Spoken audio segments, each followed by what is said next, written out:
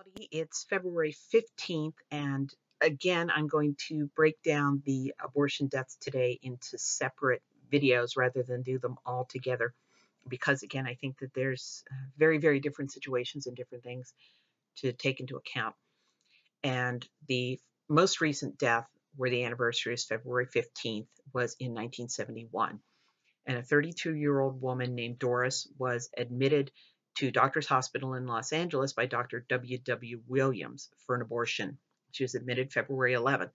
And at that time in California, it was required that abortions be performed in hospitals. And this is, I want to bring up as an aside, that one of the things that the abortion lobby trots out to prove that legal abortions are safe and that legalization saves women's lives, yada, yada, yada, they point out that admissions to hospitals for abortion complications fell after abortion was legalized. And well, of course, if she's already in the hospital for the abortion, you're not going to be admitting her for the complications because she's already there. So that's not going to count as an admission. So only the illegal abortions are going to be women who wind up getting hospitalized. And if instead of illegal abortions, they're doing them legally, the woman's already hospitalized, it's not going to be counted. So that's something I wanted to point out.